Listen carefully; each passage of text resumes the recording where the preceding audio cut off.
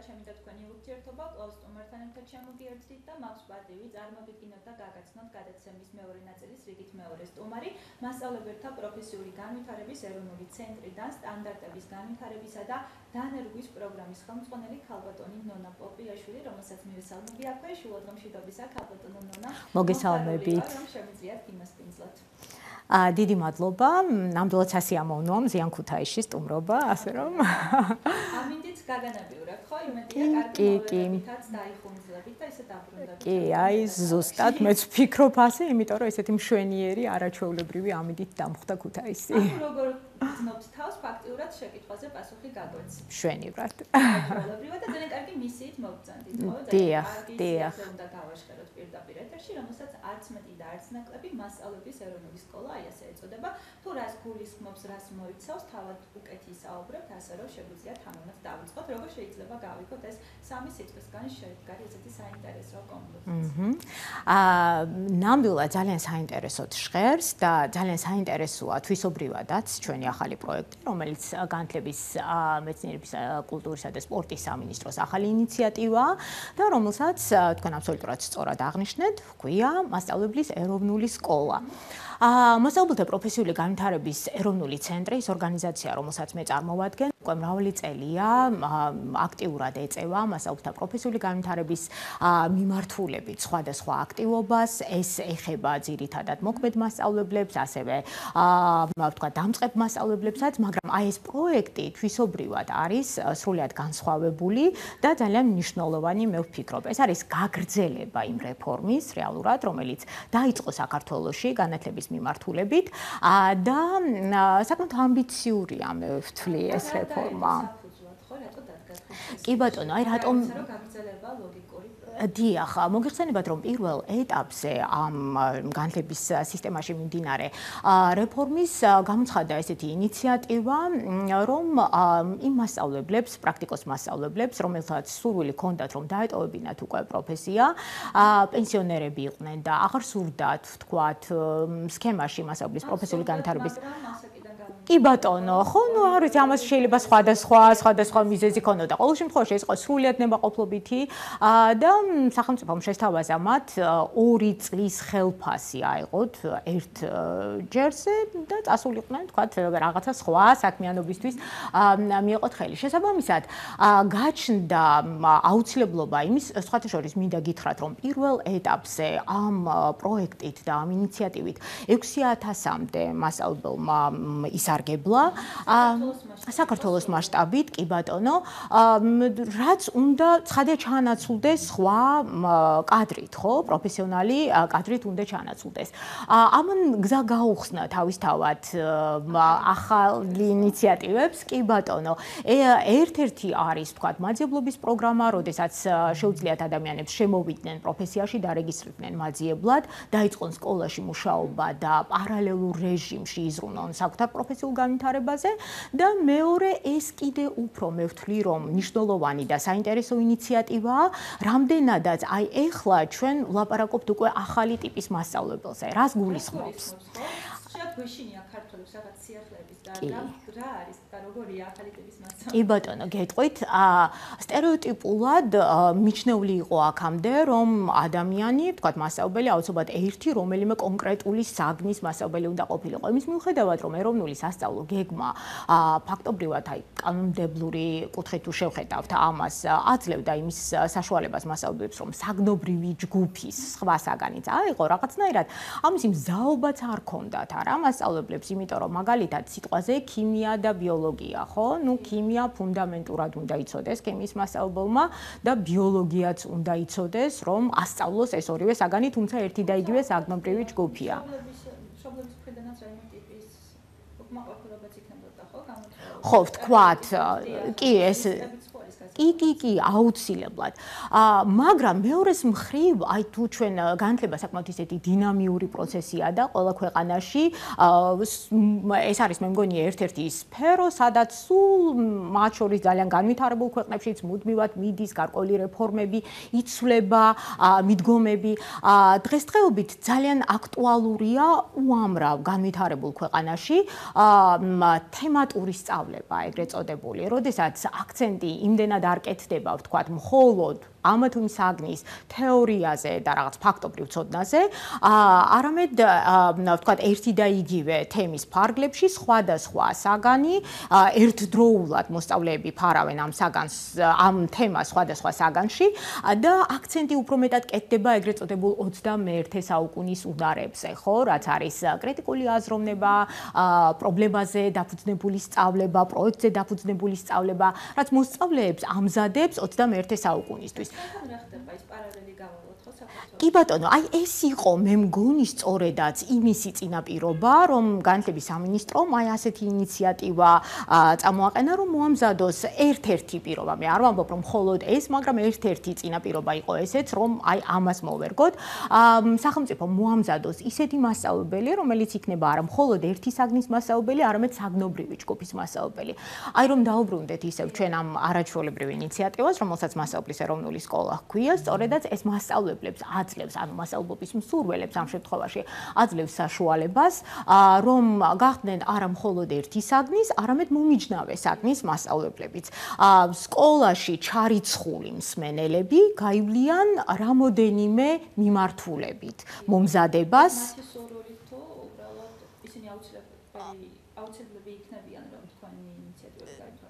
კი ბატონო, იცით, აი არჩევნის შემდეგ ასე შემდეგ თუ თან რაღაც განაწესი, რომელსაც მე იწულებული ვარ ან სიამოვნებით დავთანხმდები.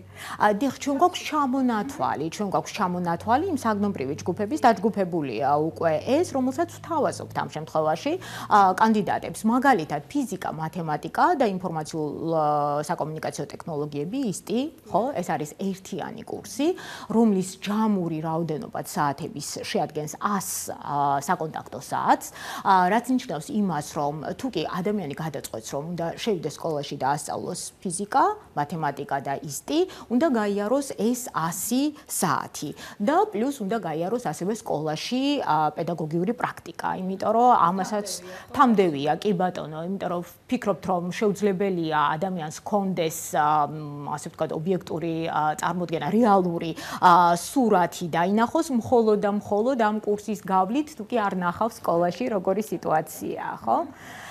ვინ შეიძლება მოხდეს ხო? აუცილებელია იყოს პროფესიით პედაგოგი თუ ნებისმიერ არა, აი ესეც ძალიან მნიშვნელოვანია, რომ ჩვენი სამიზნე ჯგუფი ამ შემთხვევაში სამიზნე აუდიტორია არ არიან მხოლოდ და მხოლოდ ისინი, ვისაც ვთქვათ დიპლომში უწერია მასწავლებელი. შეიძლება კანდიდატი იყოს ნებისმიერი ადამიანი, რომელსაც აქვს ბაკალავრის ან მასთან გათანაბრებული ხარისხი და გადაწყვეტს, რომ მასწავლოს ესა თუ ის საგნობრივი ჯგუფი. ოღონდ უნდა დავაკონკრეტოთ, რომ ეს ადამიანები აუცილებლად უნდა შემდეგ წავიდნენ და ასწავლონ მცირე კონტინგენტიან სკოლებში. იქ გვიდგას პრობლემა ახლა, კი ბატონო. იცით რა, აი ლოკაციები მთელ საქართველოშია გაბნეული, ეს არის მაღალმთიანი. არა მხოლოდ მაღალმთიანი, მცირე კონტინგენტიანი, მაღალმთიანი და მცირე კონტინგენტიანი ზოგადად. მცირე კონტინგენტიანი სკოლები პრინციპში მთელ საქართველოში მიმობნეულია, არ არის აუცილებელი რომ მაღალმთიანი იყოს. მცირე კონტინგენტიანში მოიაზრება ის სკოლები, სადაც 100 ან უფრო ნაკლები მოსწავლეა. ბევრია.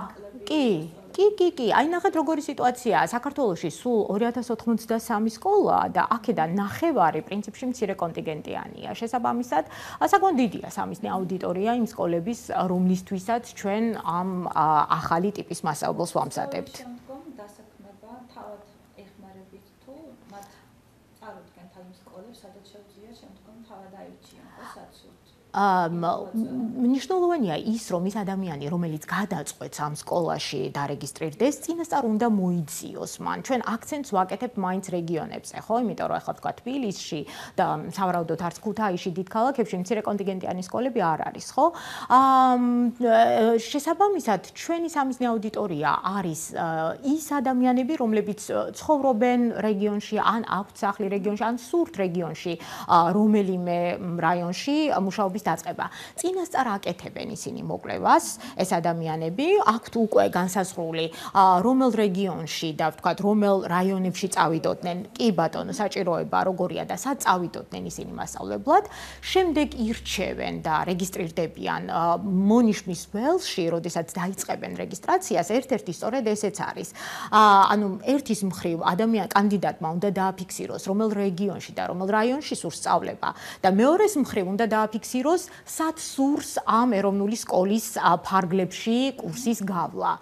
შესაძლოა მე მივდიოდე ვთქვათ სვანეთში, ხო, და სურვილი მქონდეს რომ სვანეთში ვასწავლო ფიზიკა, მათემატიკა და ისტი, მაგრამ ამ ეტაპზე ვმუშაობ ვთქვათ ქუთაისში ან თბილისში და მირჩევია რომ სკოლა ჩემი სამსახურის პარალელურად გავიარო იქ, სადაც ამ ეტაპზე ვცხოვრობ, თუმცა შემდეგ მაქვს მზაობა იმის, როცა დავასრულებ ამ კურსს წარმატებით, უკვე მაძიებლის პროგრამით შევალ სვანეთში, ჩემს მიერ არჩეულ რაიონში, იმ სკოლაში და ვასწავლი ამ საგნობრივ ჯგუფს.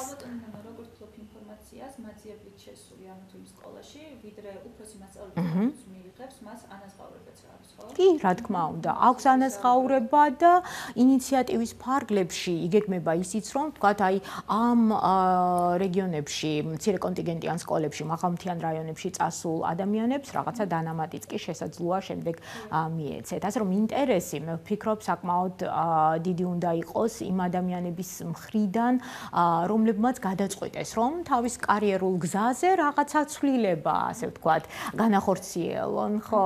სასწავლო კურსს ვინ წარუძღვებია?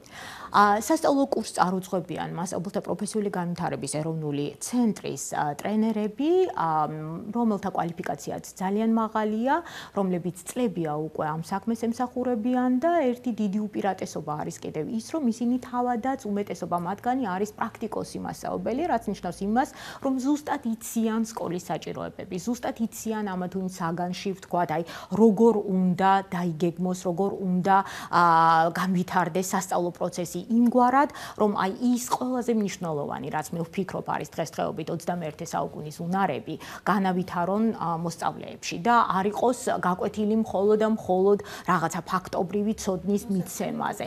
კი ბატონო. კი ბატონო.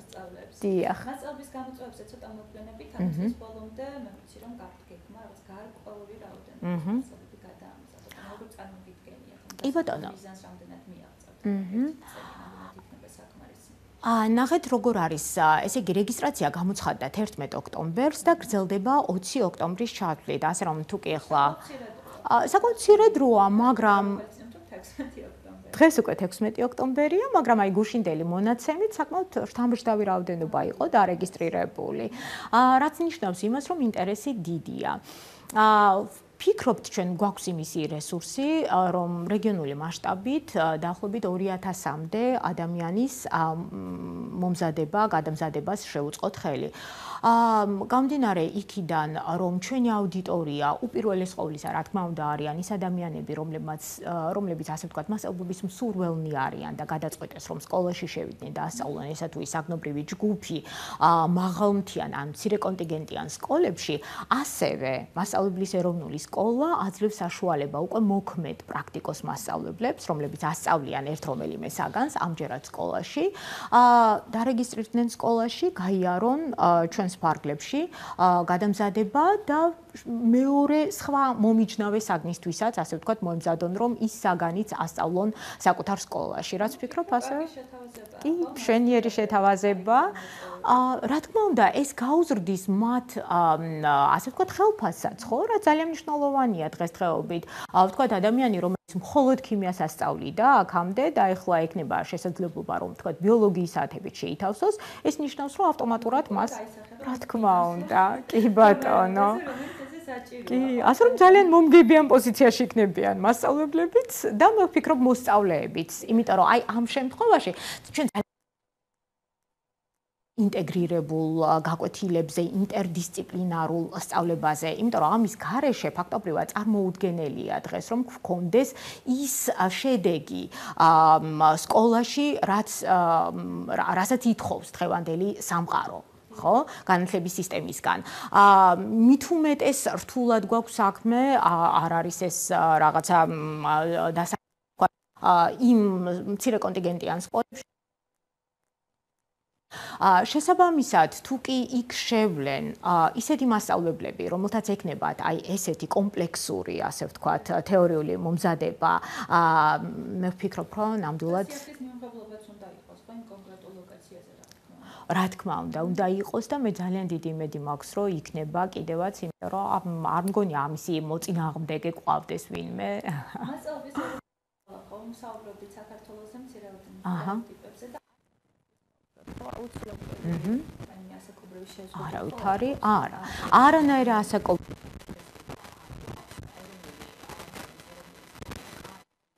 ნებისმიერი მსურველისთვის მიუხედავად მისი ასაკისა და სულაც არ ვფიქრობთ, რომ მაინც და მაინც თქვათ აქცენტი უნდა გაკეთდეს რომელიმე კონკრეტულ ასაკობრივ ჯგუფზე.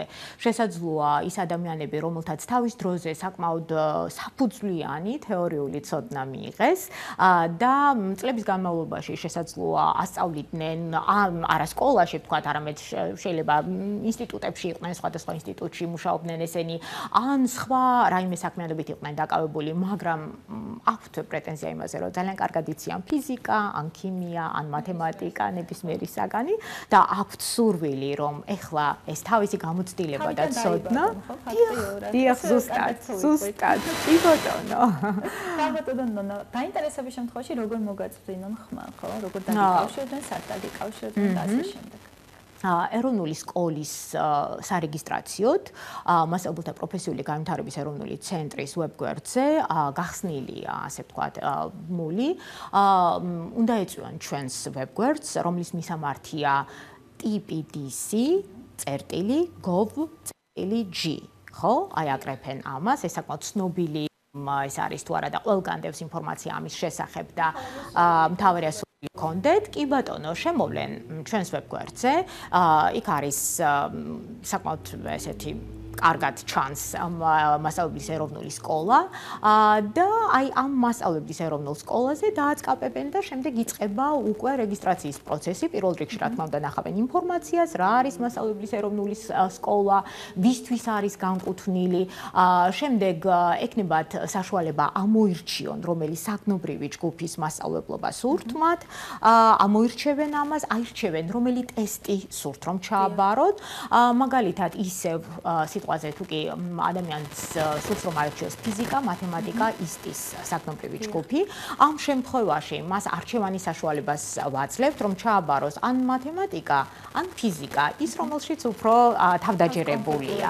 ეს ხომ უბრალოდ პრეტესტია და ამით უნდა გამსაზღვროთ, რამდენად აქვს ის მინიმალური ცოდნა, რომელზეც შემდეგ უნდა ბაზისი, რომელზეც შემდეგ უნდა დავაშენოთ ახალი ცოდნა, ასე ვთქვათ.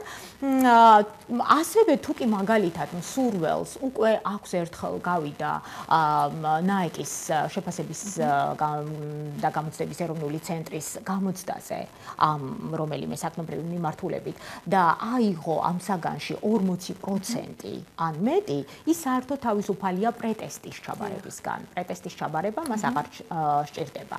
ამის შემდეგ ის ირჩევს, როგორც უკვე გითხარით, რეგიონი და რაიონი, სადაც სურს რომ ასწავლოს, შემდეგ უნდა აირჩიოს, სადაც სურს რომ გაიაროს ეროვნული სკოლის ტრენინგები და შემდეგ უკვე ჩვეულებრივად შეყავს სხვა ინფორმაცია, რაც არის მაგალითად დიპლომის ასლის ატვირთვა და ასე შემდეგ.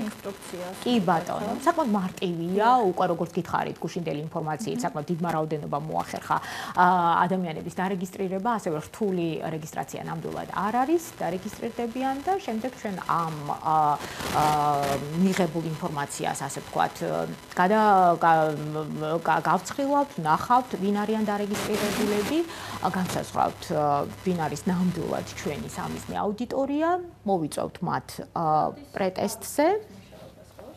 კი ბატონო, პრეტესტი ექნებათ მათ უკვე დაახლოებით შესაძლოა ახლა ოდნავ შეიცვალოს თარიღები, მაგრამ 23 ოქტომბრისთვის ვგეგმავთ, რომ ჩატარდეს მთელი საქართველოს მასშტაბით ერთდროულად ყველგან პრეტესტი. ამის შემდეგ უკვე ორ დღეში გვექნება გასაუბრება ამ ადამიანებთან და უკვე 1 ნოემბრიდან ვფიქრობთ, რომ დავიწყებთ მასწავლებლის ეროვნული სკოლის კურსებს. თქვენ როგორი მოლოდინა გიყავთ? იცით რა, ჩემი მოლოდინები ამ თვალსაზრისით საკმაოდ ოპტიმისტურია.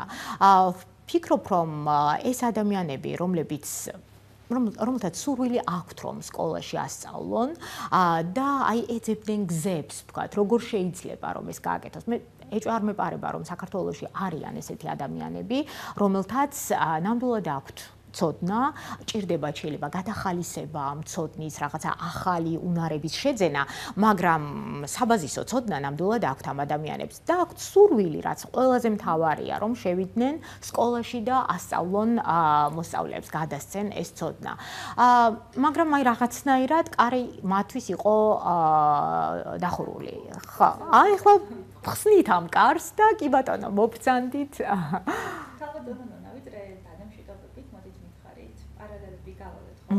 ცნობილ წამყვანი ქვეყნების მაგალითებზე და ეს როგორი მასწავლებელი სჭირდება საქართველოს. ქართული რეალობა მცირედით ან ნაკლებად მცირედ აცდენილია, ხო?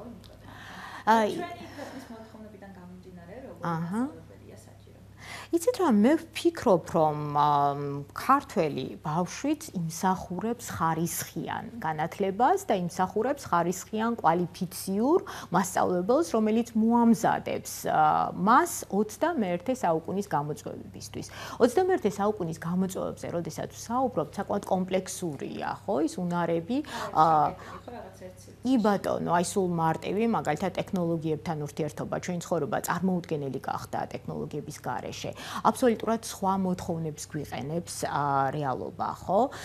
შესაბამისად, მე ვფიქრობ, რომ ნამდვილად უნდა მოვამზადოთ ჩვენ ბავშვები იმ რეალობისთვის, რომელშიც მათ მოუწევთ ცხოვრება და გვჭირდება ამისთვის ახალი ტიპის მასწავლებელი და ეროვნულ სკოლას აქვს ესეთი პრეტენზია, რომ დაიწყოს ყოველ შემთხვევაში მე ვერ ვიტყვი ახლა იმას, რომ აი ამ სკოლის გავლის შემდეგ ეს უკვე იქნება ყველა იმ უნარით.